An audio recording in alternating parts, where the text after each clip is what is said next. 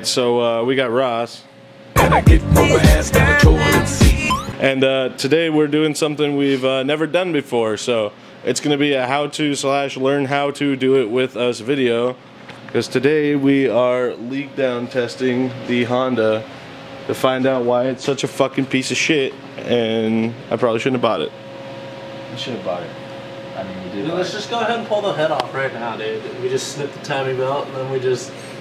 Yeah, that's fine. I mean, we really could just take the head out, but it's...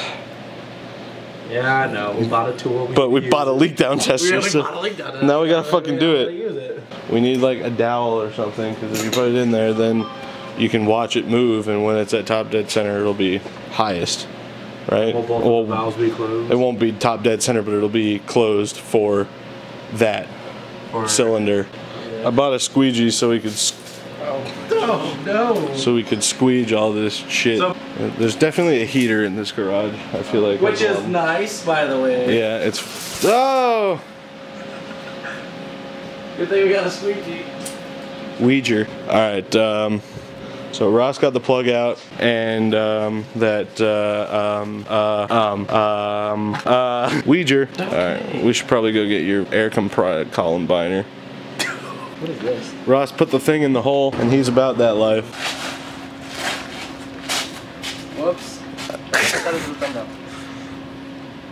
I'm no clickbait bitch. Yo, we're almost to 100 subscribers. Almost 200. Dude, what are you giving away?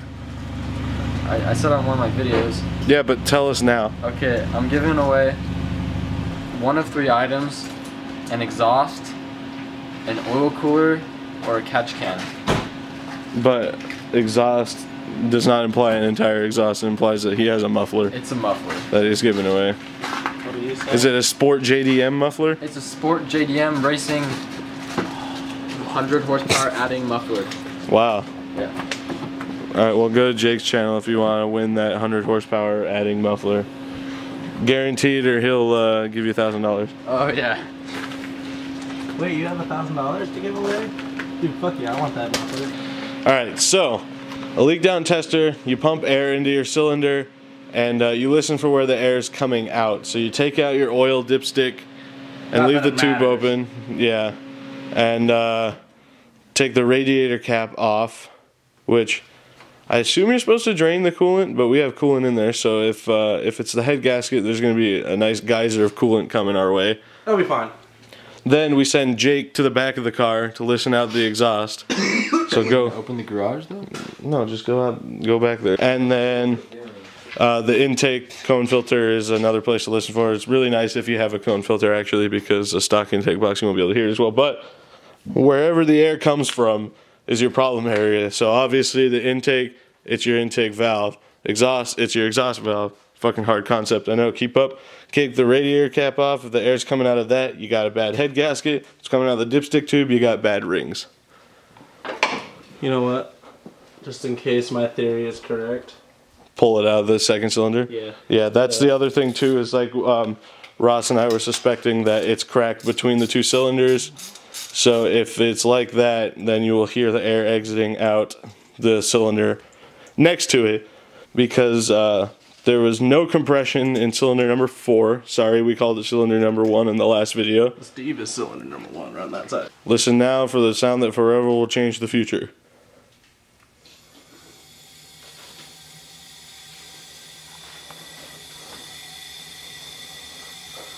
Put your hand over there, Ross. Whoa! Sounds like, Jake, is there anything coming out of the exhaust? Nope. feel over the radiator cap? Nah, I think you fucking called it, buddy. I think you're right. What am I listening for? Just hissing noise? Air coming out. It definitely...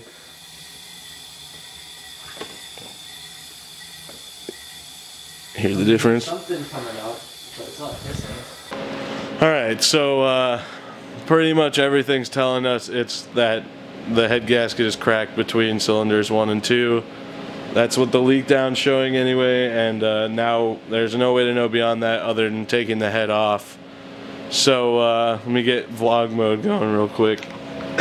So I have a question for you guys, and you guys already know which one I'm gonna want to do because I love my Rabbit. But after that bad bitch over there is out of the garage, I need to know what you guys would prefer to see us fix first, the Rabbit or the Honda. Probably honestly with the Honda, I'll buy a new head gasket. I mean, we'll check the specs on the head and the block, but I'm not too worried about it. I'm pretty much going to be like every other Honda, fucking just throw a new head gasket in it and go, because that's what they do. Yeah. That's how it works. It's a Honda. It'll fucking run for a good amount of time on that. But, so I'm going to leave a poll. Make sure you check out the eye in the top right corner of the video. Vote which one you want to see fixed first, the Rabbit or the Honda. And we're going to put this bad bitch back together and move it back out into the driveway. But should we show them what's going on over there? Oh, yeah.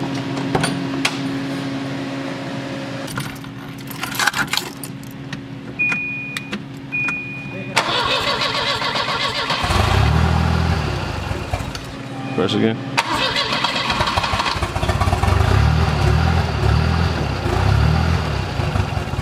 Alright, so she roars, she runs, but fuel map, I believe, is hopefully that's what it is. The fuel map's just letting it get a little bit too much gas because you hit the throttle and it cuts it out.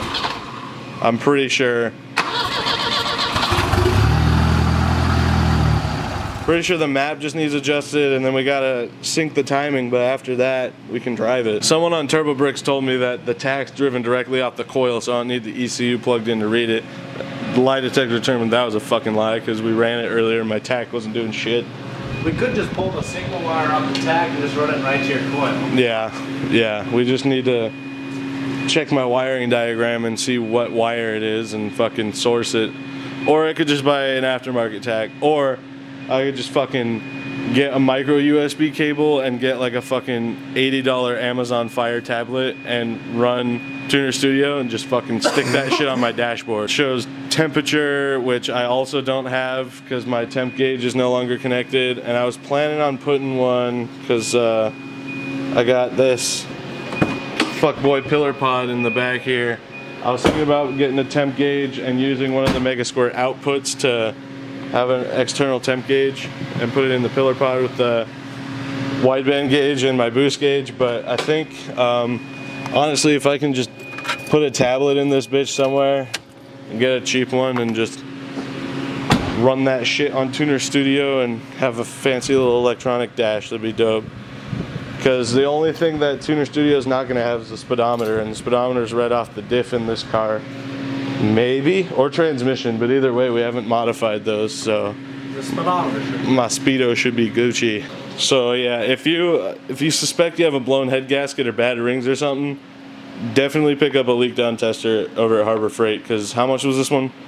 Like 38 bucks. Yeah. Also, people who shop at Harbor Freight, if you ever pay full price ever, you're fucking it up, because there is always a 20% off coupon. Now there's some exclusions like jacks and lifts and shit like that, but stuff like this, that shit's on sale all the time though. Like, yeah. You get their coupons, fuck dude, it's always on sale. If it's not excluded from the 20% though, and you're not using the coupon, you're fucking yourself over. So definitely check out getting the Leakdown tester and make sure you buy it with a coupon because it's less than $40. Yeah. And it's worth it. Yeah. So yeah, let's put this bitch back together. Alright, so we got the valve cover back on, about to pop the spark plug back in, and spark plugs. Oh, wow, Ross is on top of this shit. Alright, so pop the spark plug wires back into it and get it back out into the driveway. You guys ready to hear 2 cylinders of Honda Fury?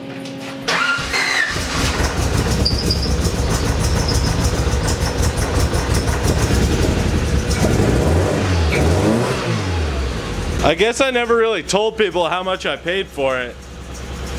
So those curious still, 350 bucks.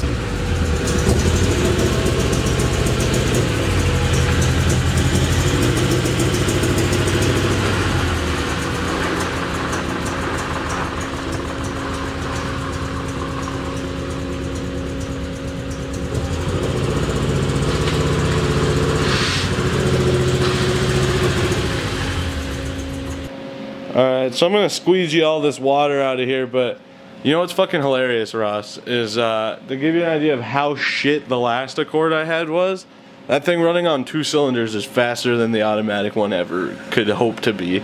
Like, it's hilarious. I was driving it home, I was like, ah, fuck it, I'll get on it. Who gives a shit about a misfire? It's probably just a fucking spark plug. Oh no. But, so I just fucking romped it through first and second, and I was like, wow, this thing's fucking way faster than my last one. I can't wait to have it run on 4 cylinders. It's gonna feel like a goddamn rocket. Let's squeege. Ross has never used a floor squeegee before, and I just bought this, and he was pretty excited about it. You guys will not believe how pumped Ross is about how well the squeegee works. Oh yeah. You can go buy one right now. Yeah, probably. On your way home. Just Probably. swing over to Lowe's. There's someone out there, I'll pack my bags to Rio.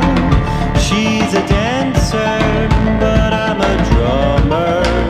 I'm lost in this world, but I found myself in Rio. On a blanket across the ocean. I think that's about it. That's going to be the end of this video. Leakdown test complete. Don't forget to vote for which one will prevail first, the Rabbit or the Honda. And don't forget to check out. And don't forget to hit subscribe. Make sure you subscribe to see what's going on with the Honda, what's going on with the Volvo, the Rabbit, the other Volvo, the other Volvo, or the other Volvo. And give us a big thumbs up if you enjoyed the video. I said let's try and hit 400 last time, and it happened really quick, so let's be optimistic. 300. But You said 300 last time. oh, did I? Well, it hit 400. Oh. That's why I was all pumped. So let's do 600. Let's be unrealistic with it. And I'm just gonna keep the camera right here.